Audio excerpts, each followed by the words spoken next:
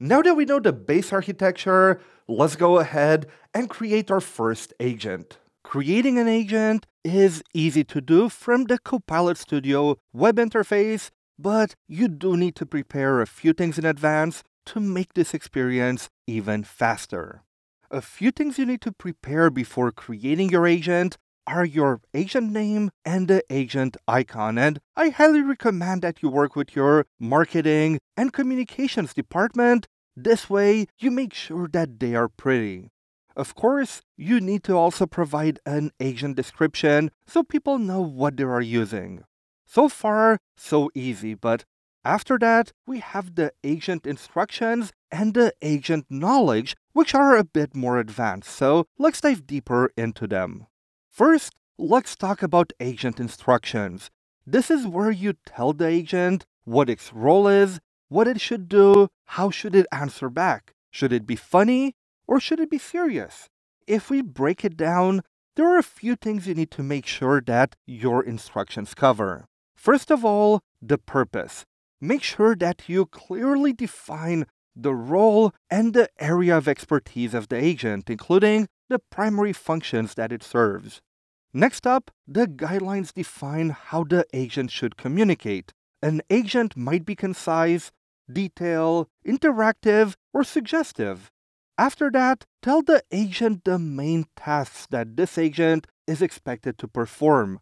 This can include generating suggestions, automating tasks, providing explanations, or guiding a user through a process. Finally, another one that would be important is non-standard terms that the agent might not understand, such as any unique acronyms that only your organization uses. Instructions have a limit of 8,000 characters, and while that might seem like a lot, I have seen companies use it all. You can also use Markdown to emphasize or organize your instructions. Markdown is a markup language that allows you to format plain text documents with special characters. Let's take a look at an example, and let's start with the purpose. We can tell our agent, you are an HR onboarding assistant designed to help new employees transition smoothly into their roles. Your goal is to provide essential onboarding information, guide employees through setup steps, answer common HR-related questions, and escalate complex issues when necessary. You should be friendly, professional, and efficient in all interactions. Now let's talk guidelines. The formatting, such as the hashtag, are Markdown, but they are not mandatory. As you can see on the example on the screen, I tell my agent what tone to use, what to do, and what not to do. For example, do not provide confidential or personal employee information. Next up, let's talk about the skills, which are the main tasks that an agent is expected to perform. In this case, I tell the agent that it should retrieve and summarize HR policies, it should guide employees through IT setup like email, Teams, VPN, multi-factor authentication, and so on. I really tell my agent what are the tasks that it will have to do when my users interact with it. Finally, I'm sharing some non-standard terms that my users or my documentation might use, such as Learning Engagement Unit, or that PS means Pluralsight, or that Excalibur is the name of our intranet. Imagine if we never told our agent that Excalibur is the name of our intranet and somebody asked for a link to it, the agent would have no idea what they're talking about. Now let's talk knowledge. What knowledge should this agent have? Should it have general AI knowledge? And this is the public knowledge of the large language model that it was trained on. Should this agent access any public websites, any specific SharePoint sites, Dataverse tables, or you can simply even upload specific documents with knowledge for this agent. Now let's go ahead and create our agent. So let me go to create over here. Let's go on new agent. And first thing I want to talk about is, you see by default, the primary language here is in English. If you want to edit it, you have to do it right now because once created, you cannot change the language of your agent. So let's start giving it the name. So my name of my agent is Globalmantics HR Onboarding Agent. You don't need to add agent to the name.